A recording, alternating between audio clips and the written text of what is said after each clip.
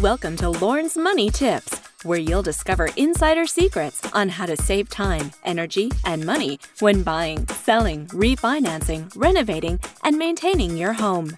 This episode is brought to you by Lorne Andrews of Dominion Lending Center's Expert Financial, the #1 mortgage choice for GTA homebuyers.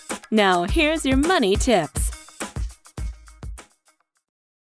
Okay, today we're going to talk about how to avoid losing money when investing.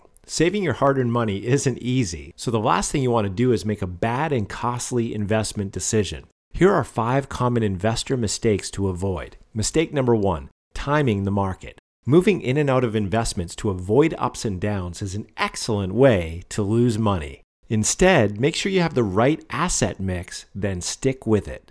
Mistake number 2, chasing yesterday's returns. Just because an investment performed well in the past doesn't mean it will continue to do so. Instead, maintain a long-term strategy involving solid, stable investments. Mistake number 3, believing claims that are too good to be true.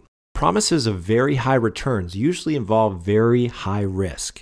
Instead, take the slow and steady route to financial security.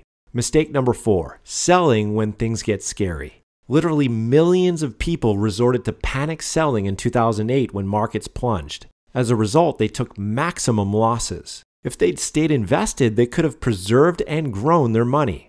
Mistake number 5, following the advice of TV finance shows. TV provides entertainment, not advice. The only person who gets rich off such shows is the host. Hire a responsible planner and stick with a sensible plan.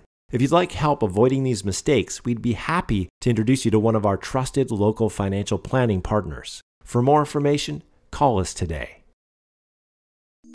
Thank you for tuning into this episode of Lorne's Money Tips. If you have any questions or comments, please call Lorne today at 416-276-6445.